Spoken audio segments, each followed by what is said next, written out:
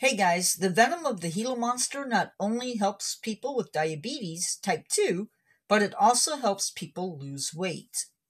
The venom helps by regulating blood sugar and in reducing the appetite. The venom is literally chewed into a bite, and they may hold on for several seconds, which allows the venom to enter the body. Its venom can cause extreme pain, swelling, reduced blood pressure, and even possibly internal bleeding. There have been no recorded deaths from the lizard's bite. Due to this, there isn't antivenom. The venom isn't used to kill predators,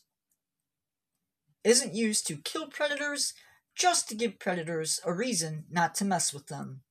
We have two venomous lizards in North America, the Gila Monster